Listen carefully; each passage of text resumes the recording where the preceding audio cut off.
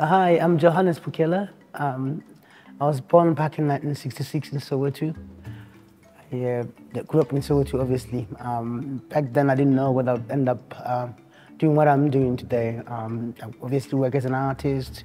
Why Johannes Phokela is important, not only at this moment, but throughout his career and his practice, ever since he graduated from art school and started a professional career as an artist, is because his work participates in this constant and continuous and durational work that all of us have to do to tell ourselves who we are.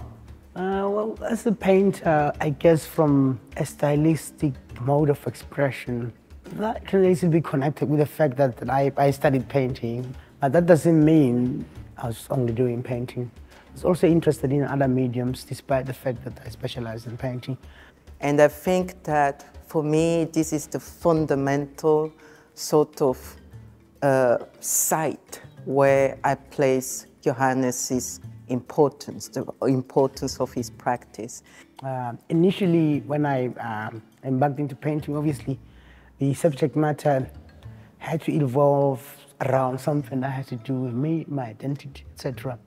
And I had a serious problem back then. I didn't know how to actually deal with the issue.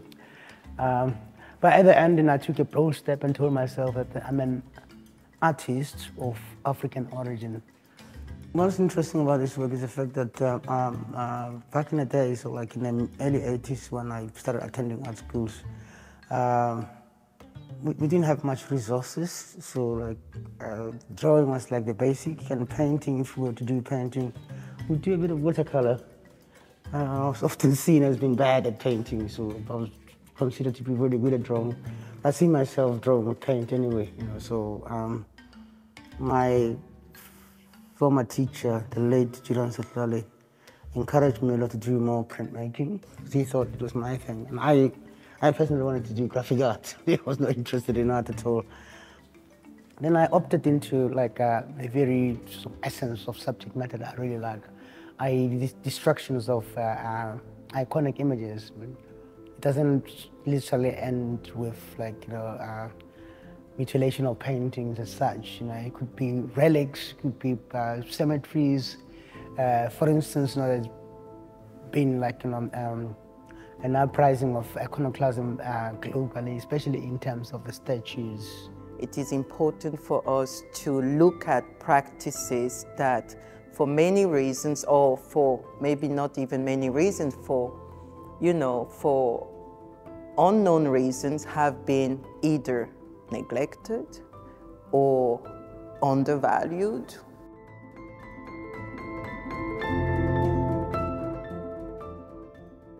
So I wanted to do art, devoid of my cultural background. I wanted to do art that has to do with art. You can call it art for art's sake, but I beg to differ. Art can be for art's sake, but there's also other issues in it as well. Yeah. The British Sunday Times, it's actually published in the Sunday Times. And essentially the article is about cannibalism, basically. And they had that headline, "Eating people isn't always wrong." So that's what actually drove me into the actual story. And then they had this illustration, almost, the engraving, sort of black and white engraving of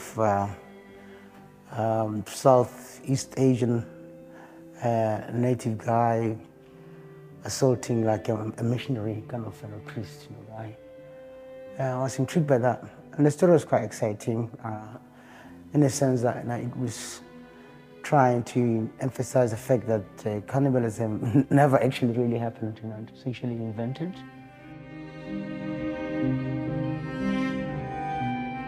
Johannes Phokela, for me, is one of the most amazing painters of his generation. The force of his narrative, of his pictorial narrative, is so deep, and it's so even disturbing in many ways that it became obvious for us to look at him, to invite him for a solo show. And beyond that, Johannes has been silent and basically disappeared from the let me call it the scene for over a decade. And it was just not acceptable for our curatorial team to really let this be. And of course, Zeitz MOCAA is located in South Africa, in Cape Town.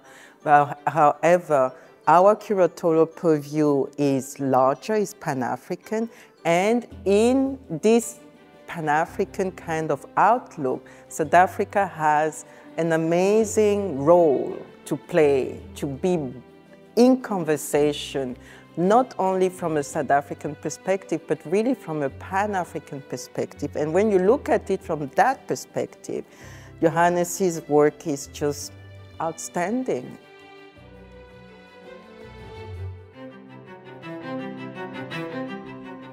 So I can say one of those guys who were privileged enough to go to FUBA. I was there from 1983 to 86, which eventually led me towards sort of like going to for a scholarship in the UK.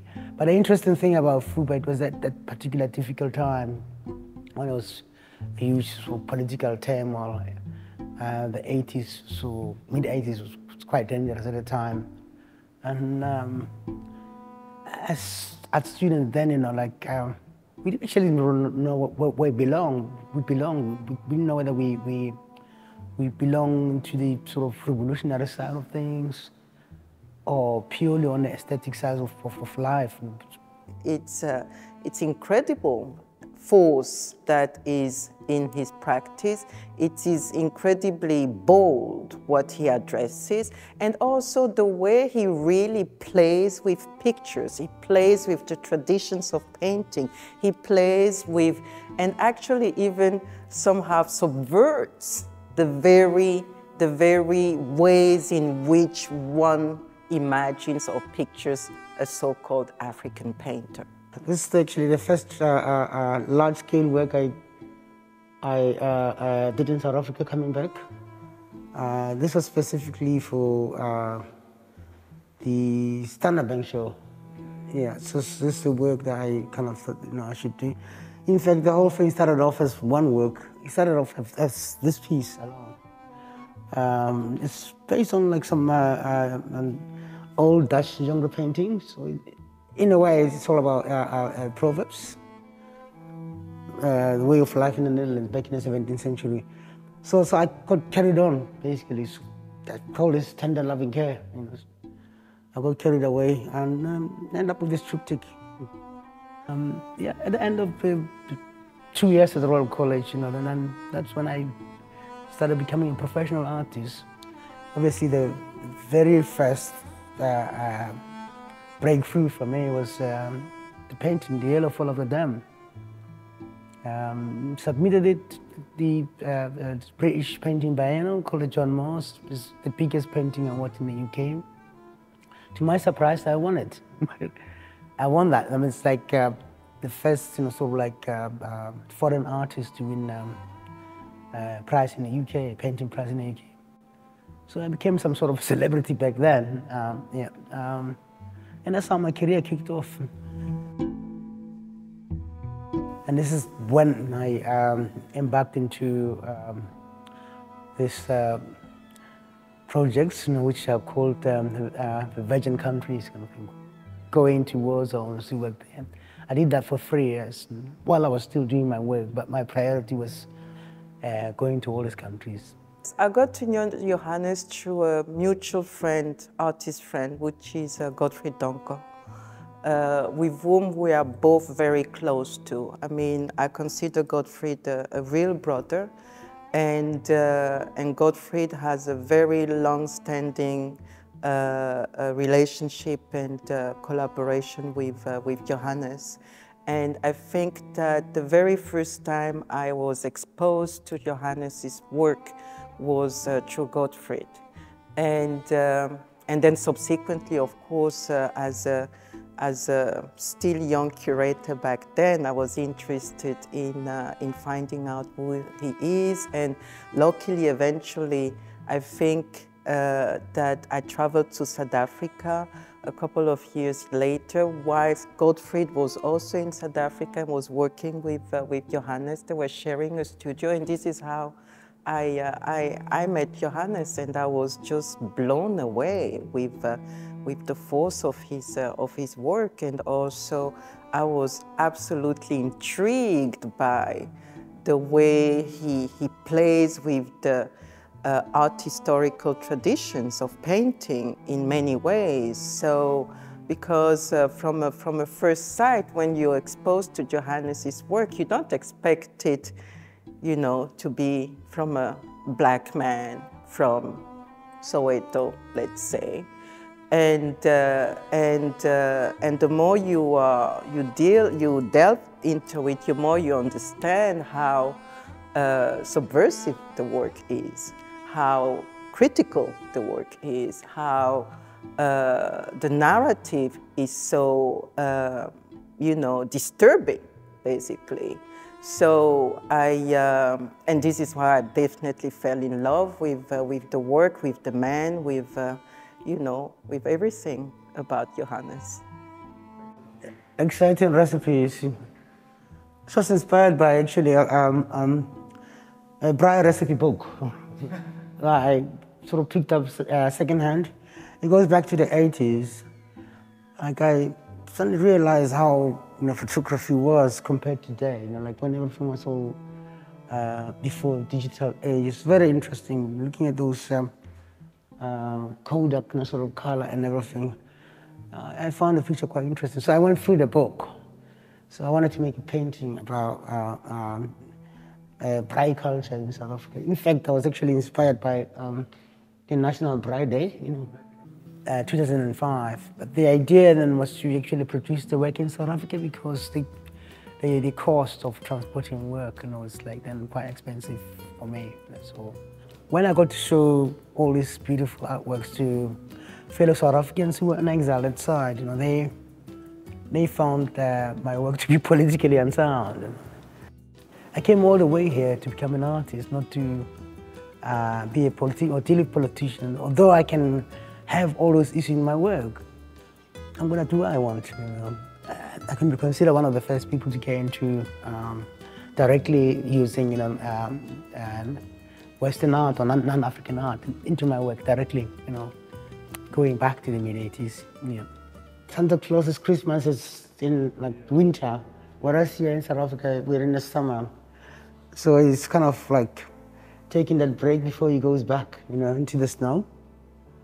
Obviously the whole idea was like tourism in South Africa and everything. And there he is getting, you know, his washing ready, prepared, you know, for his touring. Every art is conceptual. I guess you can say conceptualist in orientation, using paint. I prefer people to look at the work the way they want to see it, to be honest with you. Yeah, I'm not so comfortable with terminologies like that.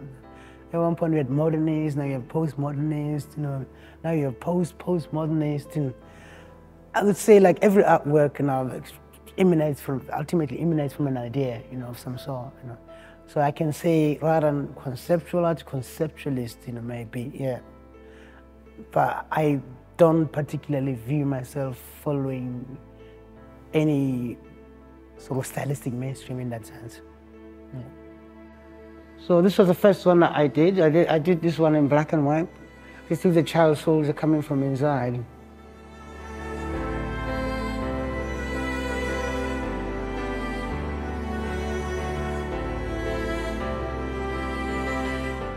I think it's been an incredible experience to, obviously I have worked on large scale shows before, but it's the first time on a sort of museum type of scale. But I'm really, really accelerated about doing this project. I'm so happy. And thanks to Storm and Koyo, you know, for having made this possible for me.